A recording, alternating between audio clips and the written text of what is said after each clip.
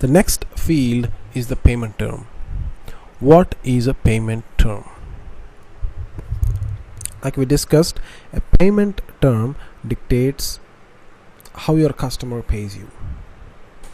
It's a schedule of payment. A simple payment term could be net zero, or this one, it's commercially called net zero, which means pay within 0 days, which is immediately.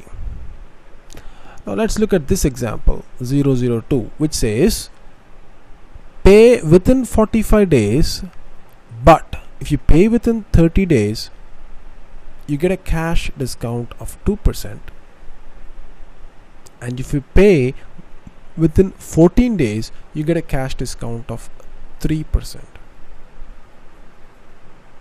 In general, this is written like this. The payment terms is called net 45,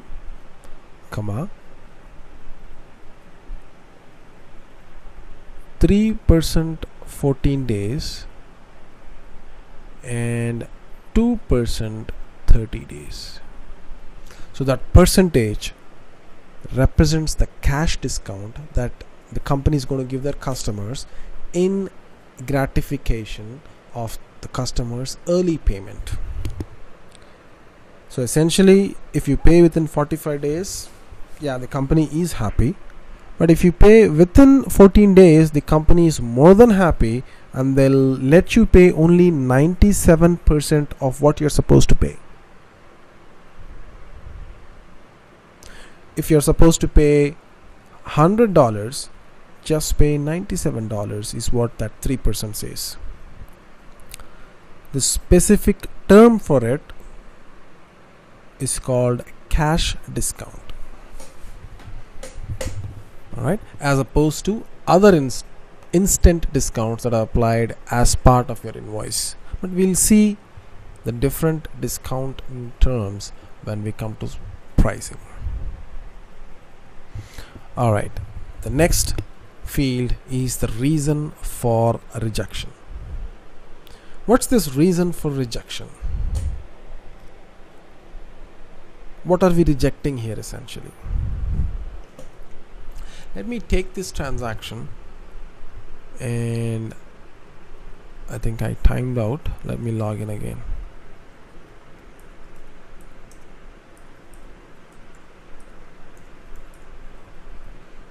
Okay. Opened up this transaction, go to VA01, order, sales org, distribution channel division, enter our customer, then click OK.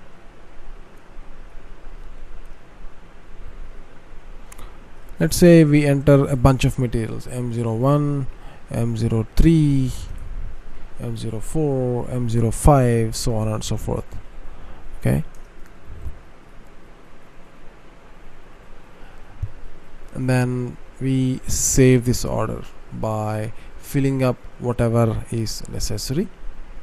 If you think something is not filled up, you go fill it up and click on save.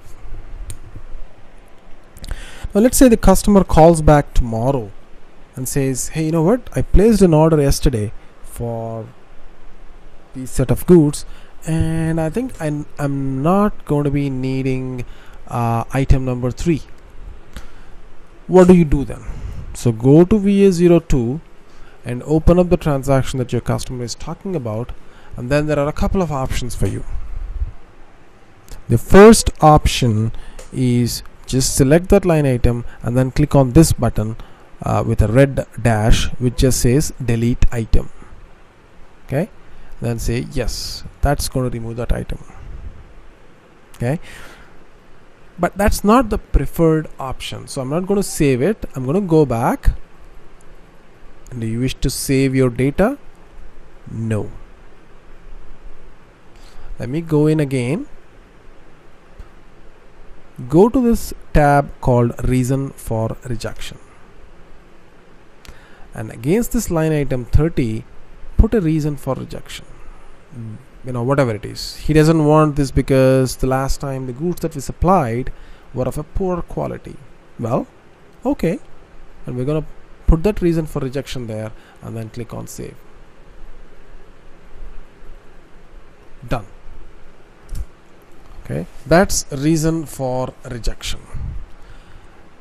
Now you can define your own reason for rejection. That's what I meant by freely definable.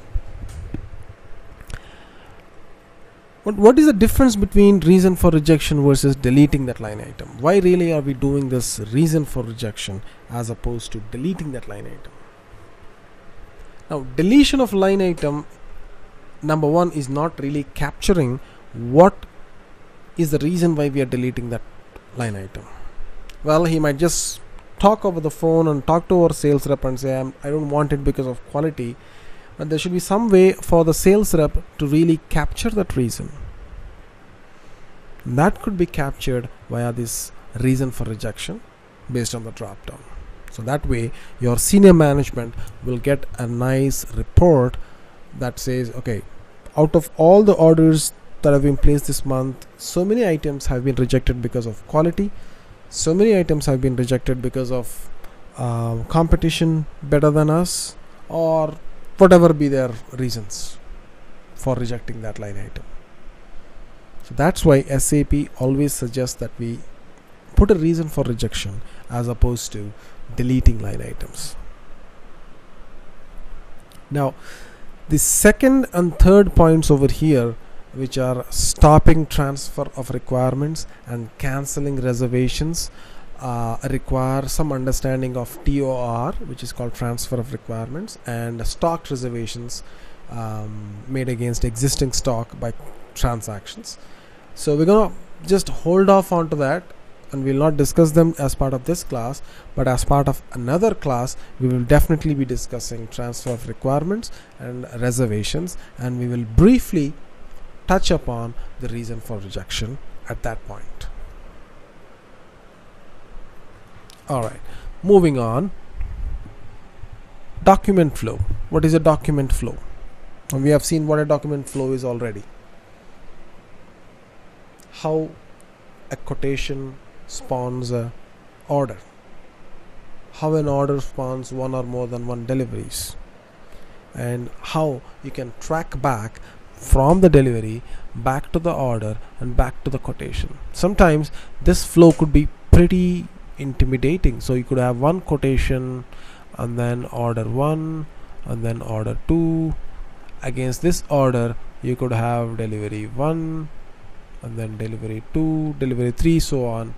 And then over this we have delivery 3, delivery 4, delivery 5, and then this will have invoice 1, invoice 2, and then so on. It could be pretty complicated, especially with big orders.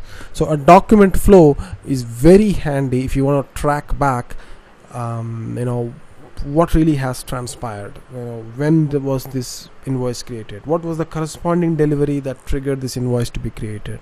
Was this delivery created as a single delivery or as multiple deliveries as part of a single order?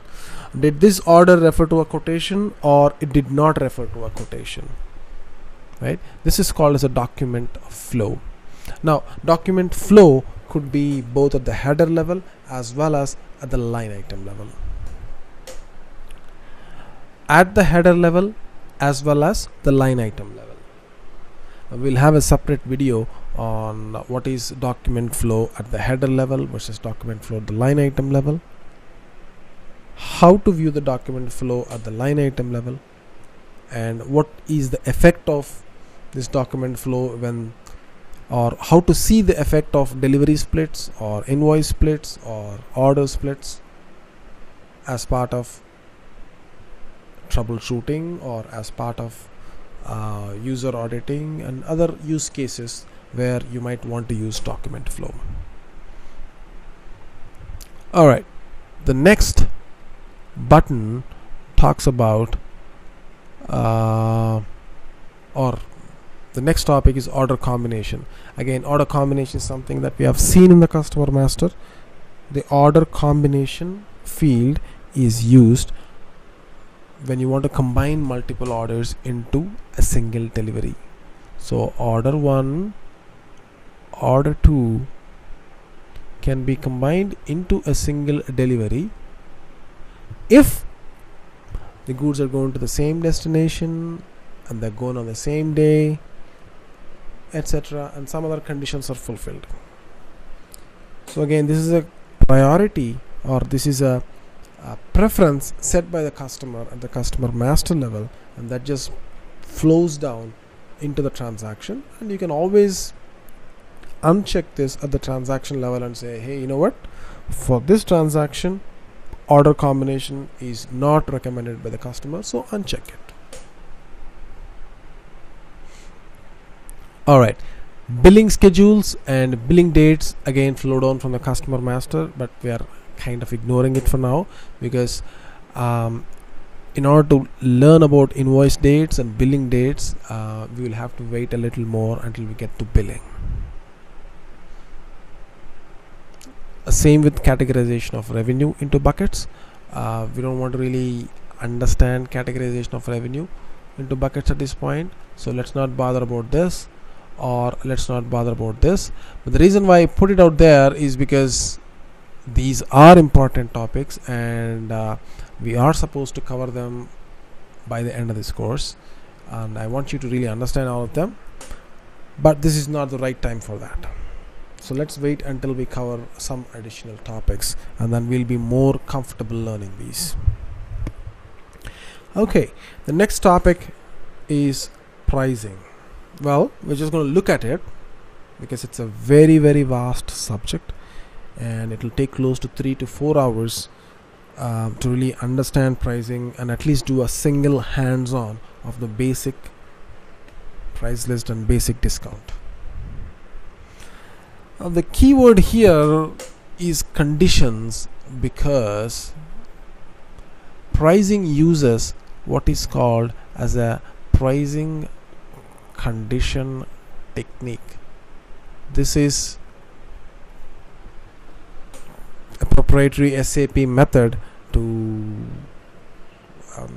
perform pricing using a variety of parameters. So like I said, pricing is a pretty complicated subject, so we're not going to get there until probably very late in the course, maybe 25th day, and that's when we're going to discuss pricing. So until that point, we're not going to get to pricing, but we should understand. But this is where you can see the prices, like what is the price, what is the tax, what is the cost associated with it, and what is the discount associated with it, so on and so forth, and what is the profit margin, what is the net before tax, and what is the net after tax, so on and so forth.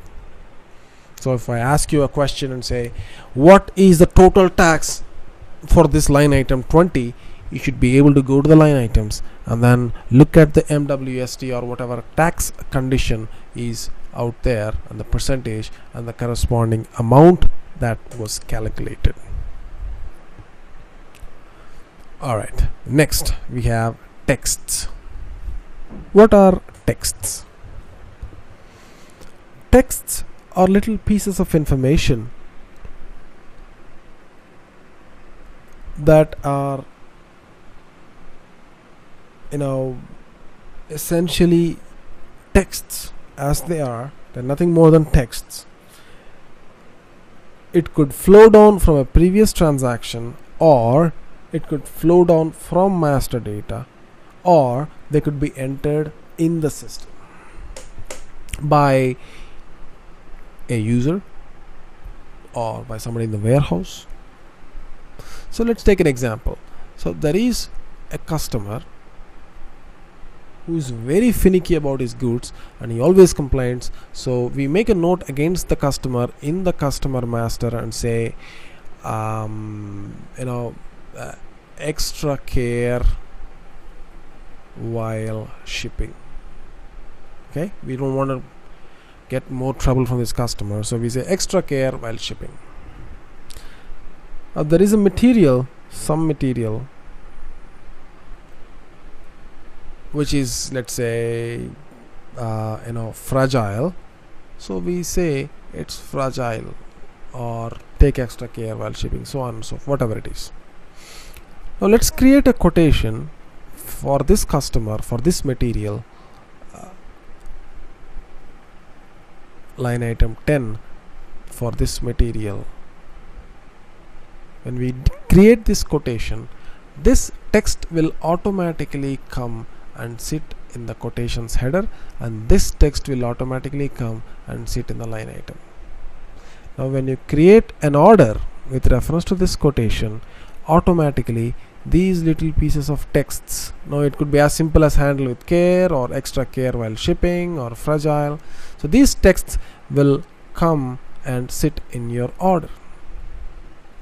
And when you create a delivery from this order, these texts again, if required, can be transferred over to the delivery, where the delivery clerk will be able to make some decision, like put some extra foam or extra padding to make sure that they don't get broken, so on. Once again, we're going to talk more about texts. What is text determination? How to set these texts? How to create new text types? How to make the text flow from the previous transaction to the current transaction, and all that good stuff as part of what is called as text determination.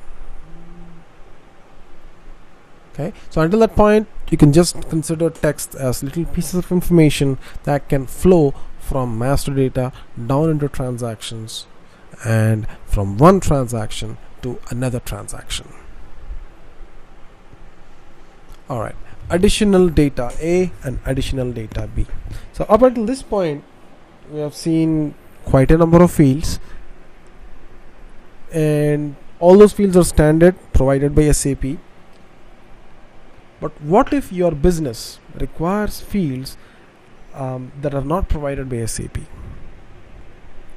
You might ask me, what are those fields? Can you give me some examples? Sure. Let's say HP is selling and is implementing a plan to attract more customers. Now I'm just taking HP as an example because we have been taking that example all along, but you could really take any large volume customer or company. Now what HP is doing is it's dividing its customers into tiers. Let's say HP is selling computers to some universities, some colleges, some corporates, some individuals, so on and so forth. Now because they buy in bulk, not the individuals, the universities, colleges and corporates, HP has divided them into multiple discount brackets, where you say, okay, for all sales that happened from the first of the January until this point, if the total sales is less than 10 million, you are in the discount bracket of 2%. This is just discount that's given based on volume of sales.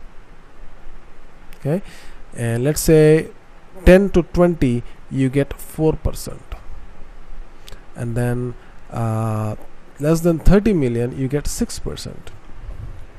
Or you call them tier 2, tier 2, tier 4, tier 6 or tier 5, whatever they are, and each tier will have a respective discount. Maybe tier 2 will have 3% discount, and tier 4 will have 5% discount, tier 6 will have 8% discount. So these are tiers that are associated with that customer retroactively, meaning after all the sales have been done, they will run a program, HP will run a program that will compute all the sales that happened until the beginning of this year, and then decide which discounting bracket they should go to. Now this is something that SAP is not built out of the box for, isn't it? Meaning this brackets is a term that's something that only this particular company uses. So what we can do is assign that field to the customer master, and in the sales transaction, let's say the users always want to know which discount bracket this customer belong to. So in the additional data B, you can see that it's a blank canvas. There's nothing in there by default. So go here and then you can start customizing this field and say put a text here called bracket, and there will be a text box here which says he's in the 3rd discount tier or 5th discount tier or 7th discount tier, so on. Now this customization cannot be done in SPRO. Your ABAP programmer would have to customize this. Okay, you cannot go to SPRO, pull a couple of switches and then perform this additional data B tab customize. Adding additional fields to the additional data B tab. That's just not possible in customization. You would have to write a functional specification which describes the fields that should be available there, how they should be populated, if you should be able to update them, so on and so forth.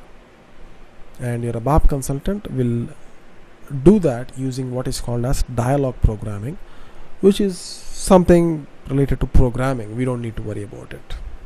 Okay.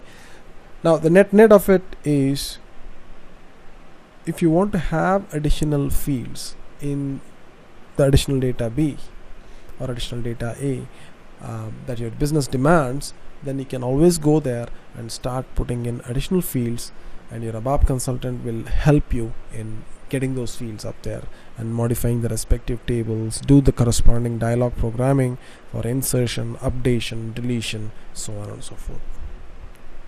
Okay, I can talk about more scenarios here, but I would rather have you stop here and understand how to use additional data B, and that should be more than enough for now. Okay, and next is, can you delete sales orders? Can you delete sales orders? Well, we know at this point that we cannot delete customer masters or any master data, but can you delete sales orders?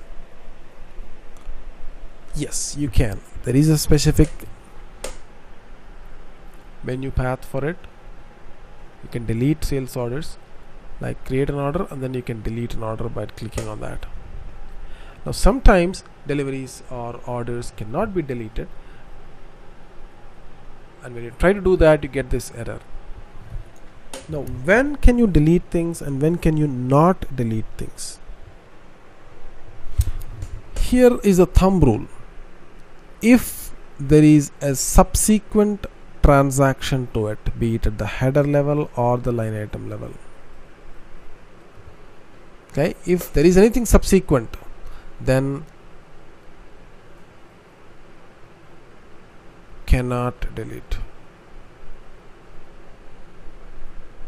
Okay, example, order 1, line item 10 M01, line item 20 M02. Can you delete it? Yes, you can delete. Now line item 2 is delivered. After delivering, can you delete this guy? No, you cannot delete it. Cannot, because there is a subsequent transaction associated with that line item. Okay, if there is a subsequent transaction associated with a line item, you cannot delete that particular line item.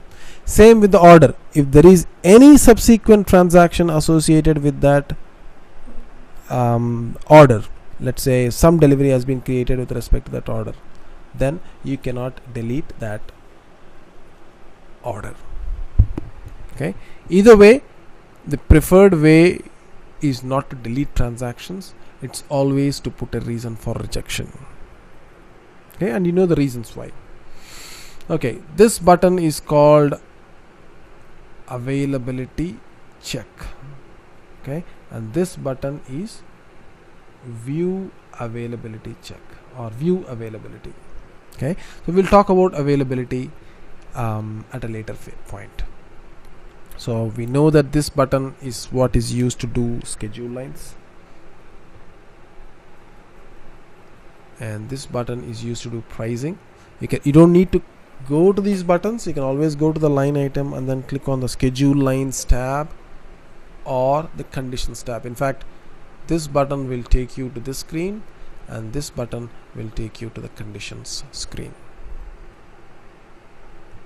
Okay, now between the header and the line item there is a ton of data that's actually shared. Like the header data contains the partners tab, the line item data also contains the partners tab. The header data contains shipping data, the line item also contains shipping data. Same with texts, billing, additional data. But why are we replicating data between the header and the line items? Here is the simple reason why. The same data, partner data for example, could differ between the header and line items. Again, let's take an example. Here is the header where we are saying ship the goods to San Francisco, but line item 10 should be shipped to, let's say, New York, and 20 should be shipped to San Francisco. So the header data is generally applicable to all the line items, but at the line item level you can always change the shipping data, in this case the ship to. Same with bill to. The entire order at the header level is net 30 payment terms, which is in the billing data. But line item 20, the customer says, hey, you know what, I can't do net 30 just for this line item, can you do net 40 or net 45? If you're okay with it, you can do it. Changing the payment terms at the line item level to be different than the header level. So the thumb rule again is data from the header percolates down to the sales line items. Example, payment terms, Incoterms, shipping point, ship tools, texts, so on. If you want the data to be different for a particular set of line items, say like the examples that we have taken, we want to ship some goods to New York as opposed to the header San Francisco. You want to ship the goods with a payment terms of net 45 only for 20 line item, but for the rest of the line items you don't want to do that. In all these cases, data at the line item level can be made to change. Alright, and that's why data is generally replicated between the header and the line item level. Alright, so that's all for day 5, and we'll have a Q&A session tomorrow. Okay, I'm marking this file so that you realize that this is the end of the file.